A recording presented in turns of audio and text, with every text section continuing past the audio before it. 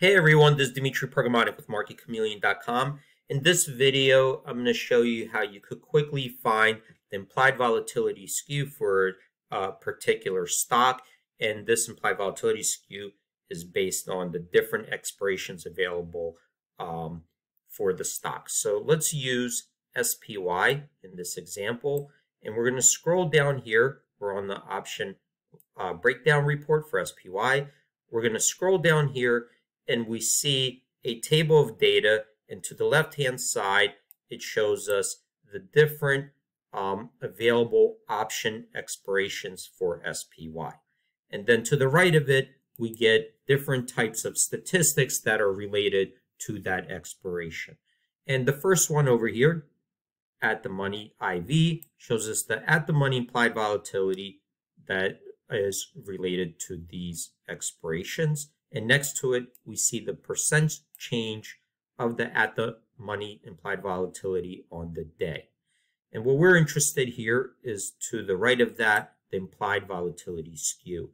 And this measures the implied volatility skew based on the 25 delta call and the 25 delta put.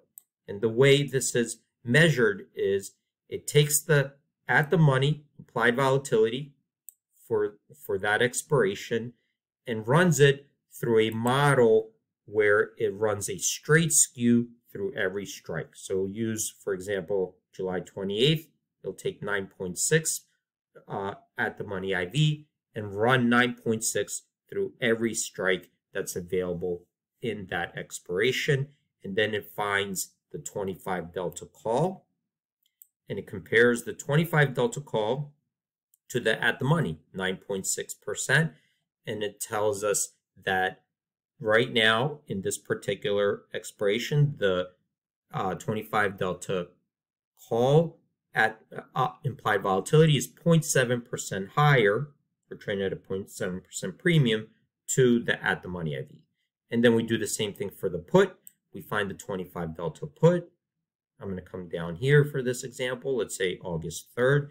We see that the 25 delta put is trading at a 3.9% premium to the at-the-money IV.